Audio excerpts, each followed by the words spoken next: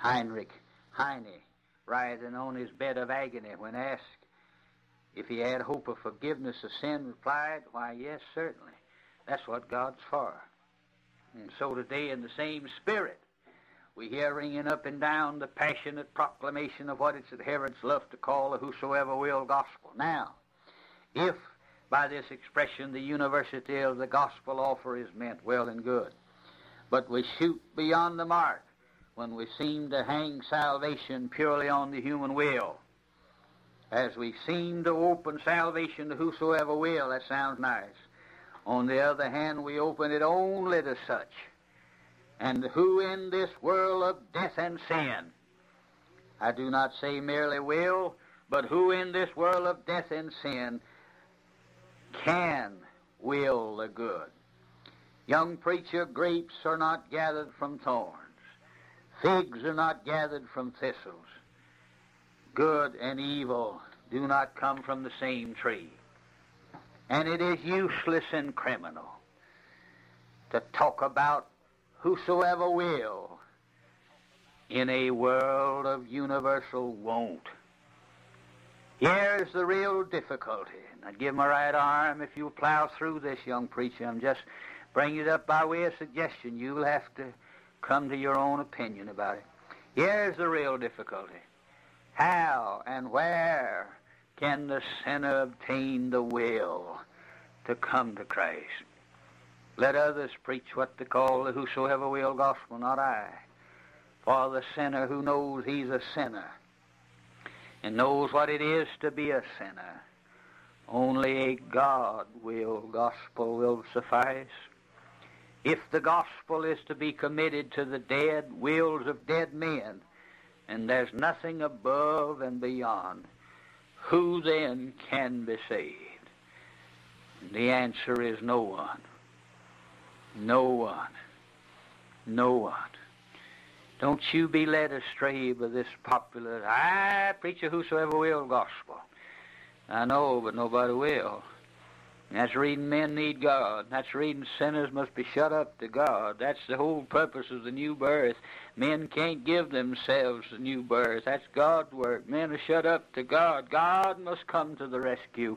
That's reading men are to be stripped of every hope and brought to the place where they'll quit looking at anything else and just look to God. Oh, it's not a question of old sinner, well, I believe I'll be saved. It's a question of the Spirit of God through the Word of God, quickening that will and energizing that will and breaking that heart, arresting that man, crossing his path, giving him a power to lay hold on Jesus Christ. But our Lord in the book of John chapter 6 shows us the way in our text, and I invite you to study carefully this chapter. The door not closed, thank God, the way is shown. There is hope, but the hope is outside oneself. Mr. Spurgeon said Christ is not mighty to save those who repent, but he's able to make men repent. He'll carry those to heaven who believe, but he is moreover mighty to give men new hearts and to work faith in them. He's mighty to make the man who hates holiness to love it, and to constrain the despiser of his name to bend the knee before him. If that's not so, there's no hope for sinners, but it is so. We are not to preach the gates of heaven stand open, whosoever will may enter in. The real question is, who will make these dead bones live? We're to shut men up utterly to God. The most pessimistic passage of Scripture in the Bible is John 5:40. Ye are constantly searching the Scriptures, for in them ye think ye have eternal life. But these are they which testify of me, and ye will not come to me that ye might have life. You won't do it. You think you're all right. Isn't that pessimistic? And that's so of everybody, if you leave God out. But oh, in that Scripture, in John chapter 6, a blessed Scripture, it's the most optimistic Scripture. Let me read it. Men say it's terrible. We don't believe it. They say we believe whosoever will. I do too, but nobody will. But here in verse 44 of John chapter 6 and 45, we got a God-will salvation. No man can come to me except the Father which has sent me draw him. That isn't pessimistic. That's just the God's truth. That isn't shutting the door. That's showing you where it is. That's shutting the door to self and all self-effort. But thank God it's showing men where the door is. Oh, the drawing power of God. How does he draw? Verse 45 says, it's written in the prophets, they shall be all taught of God. Listen to the word of God. Every man therefore that hath heard and hath learned of the Father cometh unto me. That's the way to get saved. Not that old bent will of yours, but listening to God. Faith cometh by hearing, hearing by the word of God. God works faith in men as they give a listen to his word. How does it draw? Well, bless God, he awakens men to the sense of their need. How do they find out? In the book. He overcomes pride and gets men to come as a beggar and creates hunger and thirst. All of that through the faithful preaching of the truth of God as it is in Christ. And that's how God draws men. I thank God for a saving God, for a God who arrests men, for a God who crosses men's path, for a God who works faith in sinners as they listen to his word. Faith does come as men listen to the word of God. Don't preach a whosoever will gospel in a world of whosoever won't. Preach a God-will gospel to men and women and shut them up to an action of Almighty God to bring them to himself.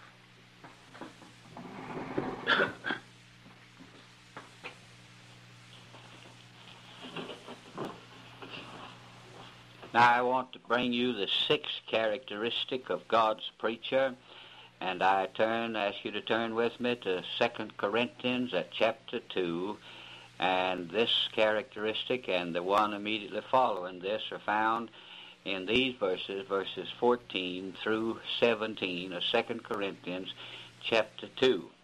And the characteristic of God's preacher, that which must be so of anyone who attempts to preach in God's name today, that I wish to talk about now, is simply this. God's preacher will proclaim God's salvation on God's terms. God's salvation on God's terms. And our text, verse 14, reads like this. Now thanks be unto God, which always causes us to triumph in Christ, and maketh manifest the savour of his knowledge by us in every place. For we are unto God a sweet savour of Christ in them that are saved and in them that perish. To the one we are the savour of death unto death, and to the other the savour of life unto life. And who is sufficient for these things? Now our text for the message today. For we are not as many which corrupt the word of God, but as of sincerity, but as of God, in the sight of God, speak we in Christ. Now, Paul says that he's not one of many which corrupt, which huckster, which cheapen, which whittle down the word of God. That's such a characteristic of modern-day preaching that I wanted to say a word about it in this series of messages. We are not as many which corrupt, which whittle down, which huckster, which cheapen the gospel. By that, Paul wasn't trying to sell Christ on the block to the highest bidder or the lowest. He wasn't trying to cheapen the truth of the gospel of the Lord Jesus Christ. He says that we are a savour of death unto death and life unto life. And then he asks the question, who is sufficient for these things? That will solemnize anybody who faces it, especially in this day of a nice, smooth little gospel that men can receive and not be changed by receiving the Christ that's preached today. God's preacher, my friends, will proclaim salvation by grace and only by grace, but he'll not proclaim a salvation by disgrace. He'll not make the law holy and the gospel less holy. He'll not preach what they call an easy way of salvation. He'll not preach in such a way as to dishonor God or the law, which is a revelation of God's holy character and nature. As he preaches reigning grace and redeeming grace and sanctifying grace and sustaining grace, he'll not do it in such a way as to make God a minister of sin. He'll preach salvation by grace, not by disgrace. He'll make clear that God puts down rebellion in a man's heart before he grants pardon to him. He'll not be a kind of a preacher whose converts say they're saved, but to continue all their lifetime in rebellion against the will of God in their lives. God's preacher will ring the changes on the fact that while sin did reign, grace now reigns, but it doesn't reign apart from, but it reigns through righteousness, Romans 5:21. God's preacher, therefore, as he preaches by that salvation comes by grace and not by disgrace, will make very clear that God will put down rebellion and before he'll plant the flag of peace in a man's heart. Desperately we need to ring the changes here. That people are saved not at the expense of, but through the establishment of righteousness, that is, making the will of God supreme and precious in a man's life. That's how God saves sinners. He'll preach salvation by grace and not by grace, by so preaching that God will use truth to create a thirst for and therefore teach holiness to men and women. Titus chapter 2 verses 11 and 12 ought to be studied here. He'll preach salvation that turns enemies into friends, and that'll make men so they'll be happy in God's holy place forever and ever. And God's preacher, as he preaches salvation by grace, not by disgrace, will thus proclaim God's salvation as it's offered in God on God Almighty's terms. He'll declare, whether anybody hears him or not, that these terms cannot be changed or whittled down, and that they are as they've ever been, that God save men and women upon the condition of repentance toward God and faith in the Lord Jesus Christ.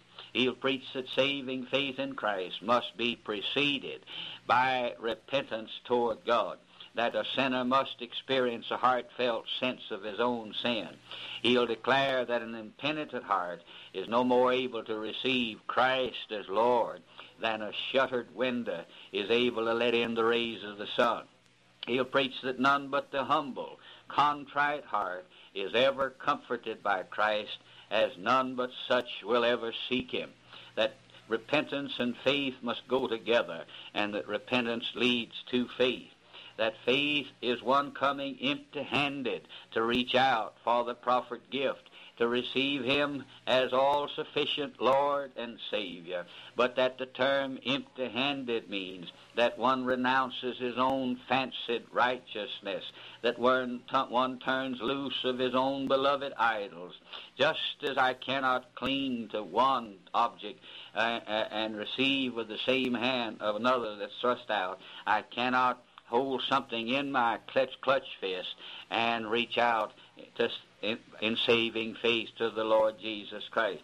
And he'll preach that Christ must be received, must be surrendered to, must be accepted, if you want to use that word, as he is presented in the Word of God, as God's prophet to teach you, as God's priest, as a bloody offering for your sin and to pray for you yonder at the right hand of God, and as God's decreed, ordained Lord, God's prime minister, to be the absolute ruler of your life. Under God, God's preacher will not cheapen the gospel. He will not be a huckster of the Word of God. He will not fall into the trap of this generation of preaching a part of Christ. He'll preach the whole Christ to men and women as they are, and the man that, in view of the fact that the one who hung on a cross, God's answered the actions of men in sending him to that cross by raising him from the dead,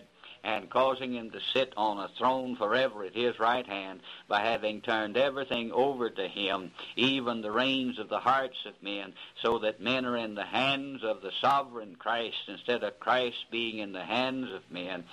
We'll preach that, my young brother, and as such we'll mark ourselves as having one of the characteristics of a God-called preacher. In the 16th verse of this same chapter, 2 Corinthians chapter 2, I want to use this text, verse 16, to bring you the seventh in the characteristics of a God-called preacher. And the subject of this little characteristic, or this characteristic to which I just give you brief reference, is simply this: God's preacher leaves a trail of death and of life wherever they go. Verse 16, Paul says to the one, we are the savor of death unto death. That's to the saved and the perishing. And to the other, the savor of life unto life. And who is sufficient for these things? For everybody don't believe our message, but we don't corrupt it. We don't cheapen it. We don't whittle down the office work and the claims of the Lord Jesus Christ. God's preacher leaves a trail of death and life wherever he goes. You know, there can be no saving faith nor unbelief apart from knowledge. Faith is not passive, it's active. And unbelief isn't ignorance. Unbelief is rebellion. It's refusal to act upon evidence that's presented. So there can be no faith in God or Christ or unbelief without some knowledge of Him. Both men are active, both in the acceptance and in their refusal to act as God commands. And God's preacher, therefore, will be used of God to shut men up to eternal death or eternal life. And in doing that, he'll be dead certain that he preaches the gospel in its purity.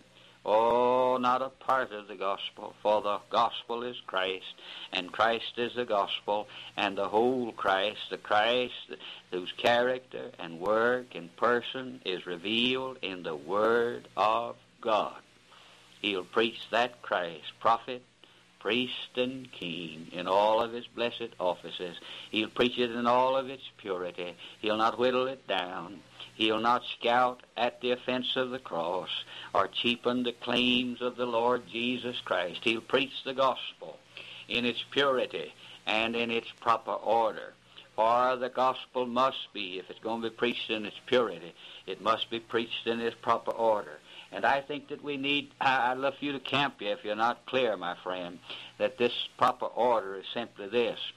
The first message of the proclamation of the cross of Jesus Christ and all of the counsel of God to men is in the cross, not separated from the resurrection and ascension and present reign. It all goes together. All of God's counsel is there. The first message of the cross is the proclamation of LAW law, the condemnation. Why did Christ hang on a cross? Sin. LAW law that must be satisfied.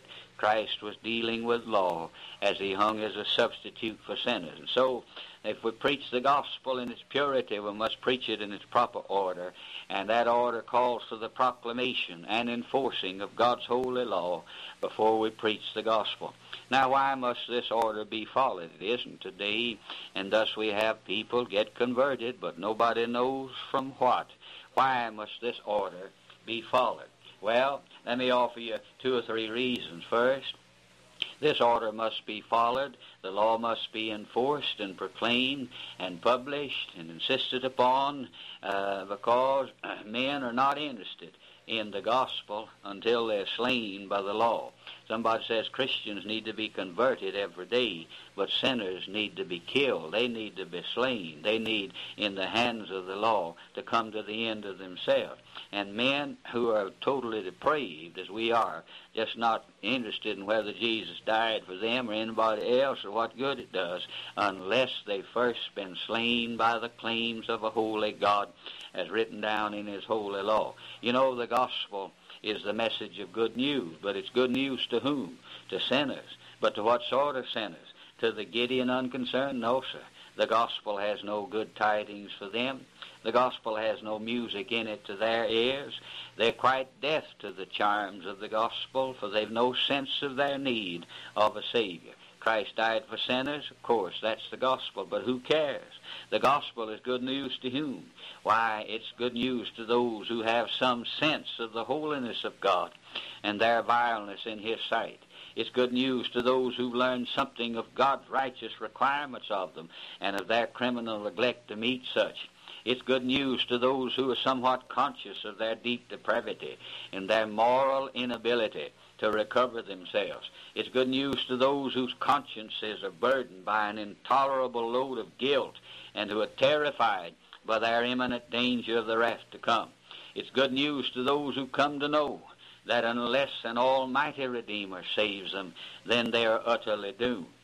Men, therefore, are not interested in the gospel until in the clutches of the law they die. In the second place, man is utterly ignorant of his condition in the sight of God, apart from seeing himself in God's mirror. And God's mirror for sinners to look at themselves and see themselves as God sees them is still God's holy law. Left alone, the sinner will have no realization of the desperate sickness of his soul.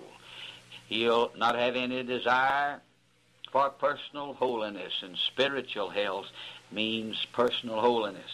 He'll glorify and please himself and have no interest in glorifying and pleasing God. It is still true that Paul will say, by the law is the knowledge of sin. He who thought he was all right says that the law came and said, thou shalt not covet, and he died. It is still true that sin, as to its nature, rebellion against God, must be revealed. That sin, as being contrary to the holy character of God, must be felt. That sin in its infinite evil, as deserving of eternal punishment, must be felt by sinners before they'll be interested in the death of Jesus Christ. Therefore, apart from the faithful proclamation of and enforcing of God's holy requirements, men will not only have not the slightest idea of their condition, men will not have the slightest interest in the death of Christ, but men will go on to hell ignorant of his supreme need to be born of the Spirit from above, to receive a new nature from God. The old nature must therefore be exposed by the claims of God as recorded in His law, so that men will realize their need of a change in the sight of God, and men will come to love God's will and be anxious to have power in their life to do it. And that's how the law prepares the way for the gospel. We preach the law of God to condemn sinners and the blood of Jesus Christ to heal them. The law, my friends, prepares some men so they're anxious to hear the gospel, and the gospel does come to them as good news. And the first time that a man hears the gospel as gospel, oh, it's good news to him. That time will be the time he'll be saved. There are 5 things about God's holy law. I ought to take 2-3 hours on this, but I just mentioned them and let you work it out. The law of God, the holy, just, and perfect, righteous, good law of God, prepares the way for men to receive the gospel gladly. First, by requiring inward as well as outward obedience. It must be of the heart as well as the head.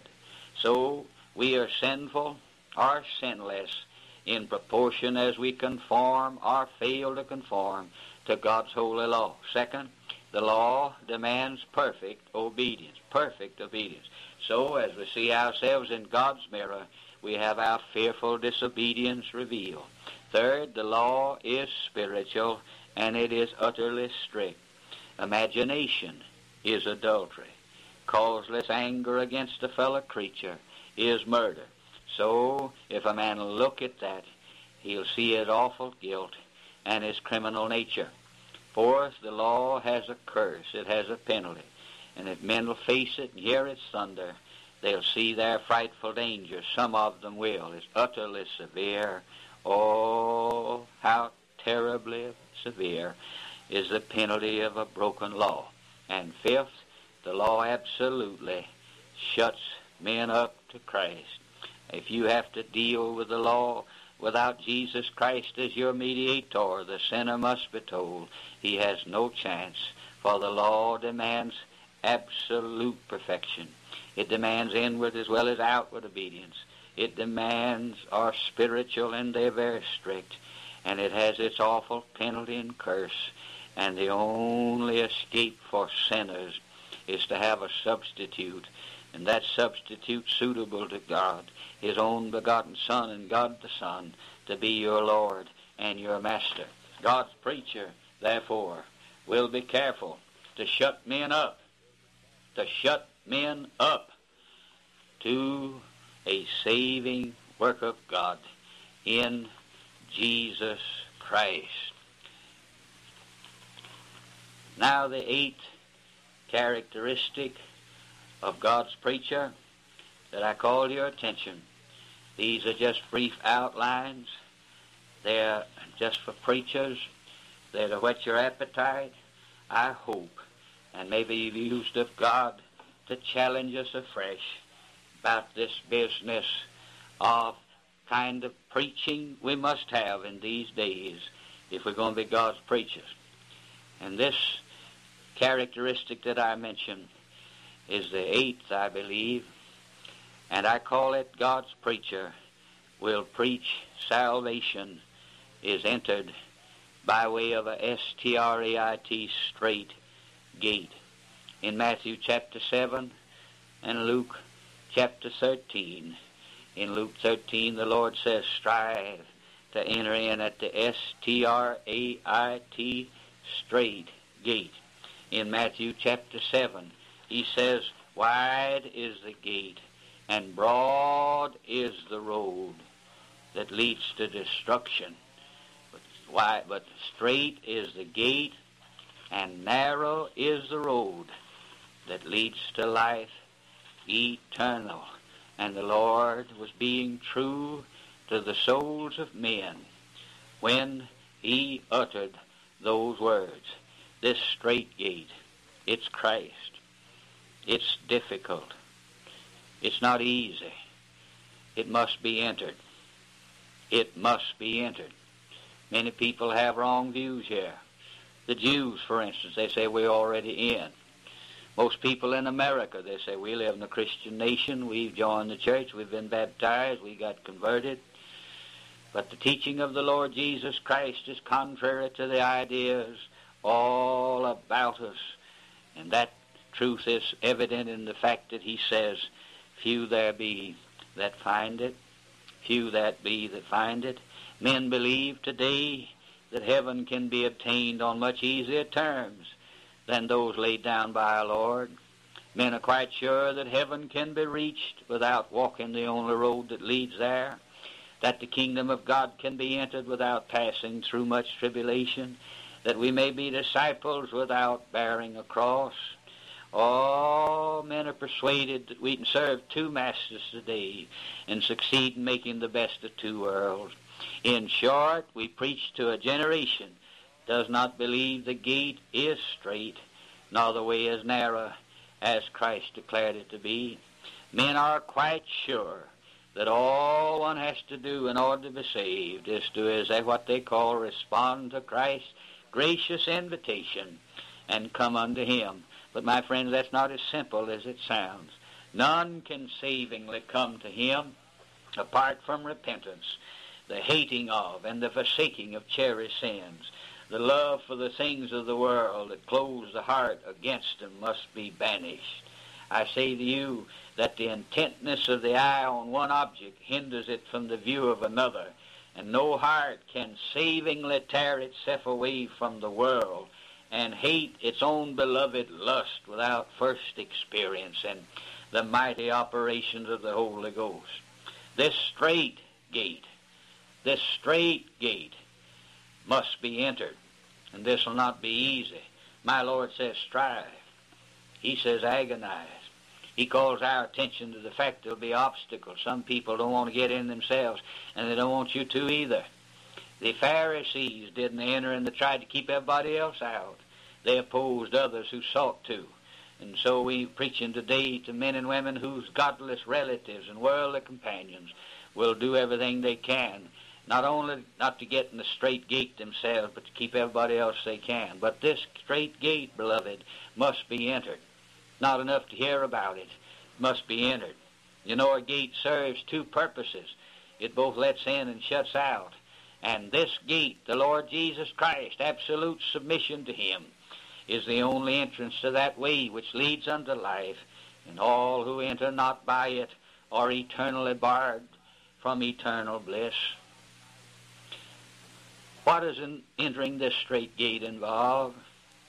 It involves three things. First, it involves the acceptance of the teachings of the Lord Jesus Christ, the honest, actual receiving into the heart of his holy, searching, flesh-withering instructions. These are summed up by his emphasis upon the righteous claims and demands of God upon us, by his insistence upon our depraved state and our wicked hostility against him, by his insistence that no one can become a Christian while he entertains any doubt upon the authority of God's word, while he refuses to bow to the verdict which God has pronounced upon him. That one must know self to be utterly lost before one will have any desire for salvation. By the fact that one must accept God's sentence upon him before he'll know how guilty he is in God's sight. That one must part with the lies of Satan and receive truths in order to pass within this gate. Second, what is involved in entering this gate? The exercise of true repentance. Matthew 14 and 4 and 17 says, "From that time Jesus began to preach and to say, repent." The mission of John the Baptist was prepare either the way of the Lord, to make ready a people to receive Christ when he appeared as the Lamb of God. And in what did this readiness consist?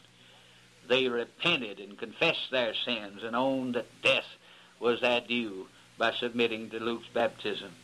My friend, the gospel is not less holy than God's law. The gospel requires that our hearts bewail our past sins and be firm and sincere in resolution against all future sin. The blessed Spurgeon said, "You and your sins must separate, or you and your God will never come together. No one sin must you keep. They must all be given up. They must be brought out like the Canaanitish kings from the cave, hanged up before the sun. You must forsake them, abhor them, and ask the Lord to overcome them. It is by the abandonment of idols and the pleasures of sin that we turn and come through the straight gate. What is involved in entering this straight gate, the Lord Jesus Christ? Not only the acceptance of his teaching, not only true repentance, but the complete surrender of ourselves to God in Christ. The Lord Jesus is the door into God's presence, but we must receive him as prophet to teach us, priest to die in our stead, as Lord to rule over us. To believe savingly is to receive him as prophet to teach us, as priest to atone for us, and as king to rule over us. Only as his holy teachings are really accepted by a contrite heart is any soul prepared to place any value on his cleansing blood, and the sincerity of one's acceptance of him as Savior is evidenced by his readiness to submit to his royal scepter. He must first be king of righteousness in your life before he'll be king of peace. Christ's blood, his cleansing blood, is available to none who are unwilling to throw down the weapons of their warfare against God. It is by complete surrender that sinners enter this straight gate. God help us to preach the straight gate. And then the last characteristic that brings to a close this sort of outline of 9 characteristics of God's preacher. I think I've given you meat here to challenge you. I hope I have. And I want to bring this message to a close by saying that God's preacher not only will preach the straight gate that must be entered, but he'll preach the narrow road that must be walked. Verse 13 of Matthew chapter 7, enter ye in at the straight gate, for wide is the gate, and broad is the way that leadeth to destruction, and many there be which go in thereat. And the reason of that is because straight is the gate, and narrow is the way which leadeth unto life, and few there be that find it. It's interesting to us to note that both of these gates are gates entered in by profession. One's straight, the other's wide. One is narrow and the other's broad. This broad road that's entered into by a wide gate, everybody on it is religious. They've made a profession of faith. They've called Jesus Lord. And they got on that broad road by listening to false prophets, who made the gate easy to get in and the road a lot broader than it is. This isn't the road of drunkards and whoremongers. This is the road of church people. And it's solemn today. God help us to preach the gate that must be entered is straight, and the road that must be walked is narrow. You know, there are only 2 gates by way of profession to be entered. One's this wide one, one's the straight one. There are only 2 roads to be entered by profession, real profession or false. And one's to be traveled, one's the broad road and the other's the narrow.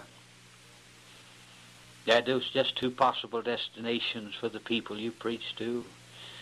Either your people are walking the path that leads to life, or they're walking the path that conducts to the eternal torments of hell. And that we may know on which road we are and the road people are on to whom we preach, Christ describes each. He defines the entrance, the breadth, and the numbers. It's wide, broad, got a wide entrance and multitudes on it. You know, God has ordained 2 distinct final abodes of men after this life. Between them there's a gulf that's fixed. I know this isn't acceptable to people. They say they may not be good enough for heaven, but they're surely not bad enough for hell. They believe in another place, I suppose, beside heaven and hell. There's another class of people, according to them, besides saint and sinner. The Lord Jesus Christ will not have it so. It's light or darkness. It's truth or error. It's Christ or Satan. It's holiness or sin. It's salvation or damnation. Look then for a moment, by way of outline, at this road, this broad road that leads to destruction. Men are born on it. Men are born on it. And it's wide, therefore it's easy. Not many restrictions on it. Going on, it's very easy because it's going downhill. It's following the crowd of church members. It's crowded. Mr. Self-pleaser, Mr. Lover of pleasure, Mr. Form of godliness, Mr. Broad-minded, Mr. You can't be perfect. They're all on that road. It's very deceptive. Those on it have no idea where it leads. They think people on the narrow road are radical and they're fools. It seems right to a man, but it's fatal. It leads to destruction, the Lord said. Hopeless, eternal destruction. It conducts men to the bottomless pit, the unquenchable fire, the undying worm. It's the way of the ungodly, and Scriptures declare that the way of the ungodly shall perish. This road must be abandoned if hell's going to be escaped, and this only by a radical about-face, by turning from sin and self, turning to God in Christ to live a holy life. Know just a few things about the road that leads to life. This is the road we must proclaim. It must be entered. But in order to be entered, it must be sought. It's not sought today because it's a little straight and narrow. Multitudes prefer the broad road, and they're not looking for the narrow. The broad road's very pleasant. The narrow road's very repellent. The broad road's very easy. The narrow road is awfully hard. Oh, this broad road. You say, it's people, folks, they only believe, but the devils believe. It's people, but people say we're saved by a simple act of faith. But it's isolated from change and good works. This road that leads to life not only must be entered, but it must be traveled. If any man will come after me, let him deny himself, take up the cross and follow me. That's what the Lord said. The gate which leads to this walk is narrow. It'll not admit those who are loaded with weapons of rebellion against God. Cannot squeeze through if you walk arm in arm with the world. To enter, the heart must be humble, sinful pleasures relinquished, worldly companions abandoned, the Lord Jesus Christ received, submitted to, as teacher, Savior, and Lord. That gate, my friends, is but the entrance, and the road must be walked. It will not be a flowery bed of ease. It's bounded by the will of God. It's uphill in these religious days, marked by steady perseverance and faith and obedience. Thank God it leads to life. It leads to life. This road's too narrow and it's too steep and too hard. It's out of reach for any, save those born of the Spirit, washed in the blood, saved by the grace of God. We to call men everywhere to seek to enter in this straight gate and to strive to walk in this narrow road. We to warn men with tears that the wide gate leads to a broad road that leads to hell, that the straight gate leads to a narrow road that leads to heaven. The folks who walk in it love the Lord Jesus Christ. They've been given a new nature. They strive against sin, strive for perfect obedience. Not perfectly, but devotedly. Look for Him to take them to their desired haven. I have given you, by way of outline, 9 characteristics. They're not all the characteristics of God's preacher, but as I've tried to think through, each one of them, I think, strikes at a weakness of modern-day preaching. And I trust God shall be pleased to use this message to challenge and perhaps instruct and encourage all who listen to it to be God's preacher.